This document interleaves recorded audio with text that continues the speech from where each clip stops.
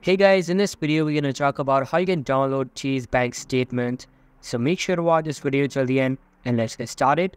Now first of all, open up any preferred browser on your PC, search for Chase Bank, go to its official website and make sure you're logged in. How far back can I access previous statements? Yes, you can securely access up to 7 years of statements depending on the account type. To see, save or print a statement, choose the Statements button within the account summary, then choose the See Save icon next to the year and month of the statement and choose the drop-down option for what you want to do. To receive mail statements, you can update your preferences at any time by going into the paperless settings in your Chase mobile or when you are signed into chase.com.